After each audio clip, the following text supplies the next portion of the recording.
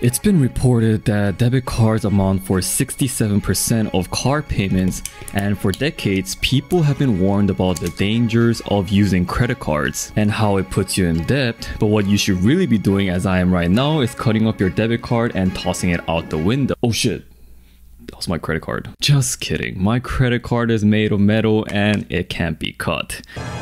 But with all jokes aside, there are many reasons as to why you should not be using your debit card and how you can benefit from using a credit card instead. Of course, in a responsible way, that is. Later in this video, I will tell you what credit cards and debit card I use day to day and how you can use them efficiently. Let's dive right in. Imagine you're going about your peaceful day and suddenly you get an alert for fraudulent activity on your debit card. You then quickly log into your bank account and to realize someone has spent $500 with your debit card. But then, being a smart person you are, you call the bank right away and realize you still owe $50 of that $500 fraudulent transaction. Why? Because debit cards are protected by the Electronic Funds Transfer Act, which states that if you report a fraudulent activity of a lost or stolen debit card within 48 hours, you're liable for a maximum of $50. However, if you're so busy or lazy and report it after 48 hours but within 60 days of activity, then you're now liable for up to $500. So pretty much the possibility of getting your money returned to you depends on how quickly you act and report to your bank. If we take this to an extreme case and say you don't report for 60 days for some odd reason, well, now you're liable for fraudulent charges regardless of how much it may be. You may think that these type of situations are rare, but a research suggests that 86% of consumers were a victim of some sort of credit or debit card fraud in 2022. 86%. You might as well be included because that's an unreal high number of people. But if you're smart and have been following my channel, then you might have been educated to know that if fraudulent activity happens on a credit card, no matter the time frame and the amount of money, you are only liable for up to $50. That's it. This is thanks to the Fair Credit Billing Act. A real case scenario that happened with me was when my card information was leaked and I had a fraudulent activity. Well, first of all, my credit card company immediately let me know as soon as it happened, then followed the procedure of blocking my card, sending me a new one, and reversing the charges that just happened. I didn't even need to call them nor keep track of it, which isn't the case of debit cards. Okay, honestly, I still use my debit card for a number of reasons, and I still believe that cash is king. But there are just unexpected times that you don't have enough cash to pay for bills or other emergencies in life. I've had countless instances where I didn't have enough cash to cover for car breakdowns or an unexpected hospital bill. If I was only using my debit card at the time, I would not have been able to get out of tough situations.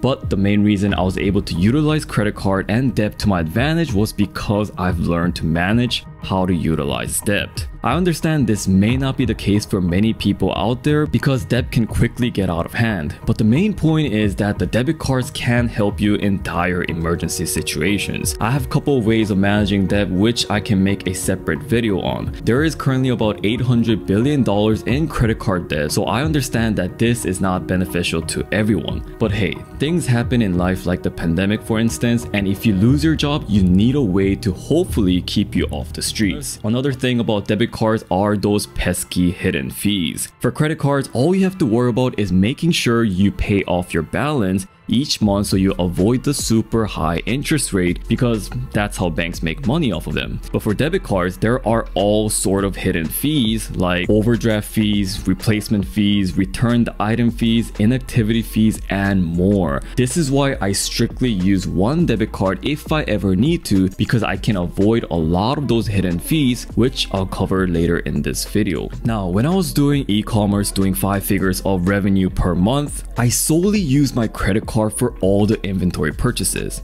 And guess what?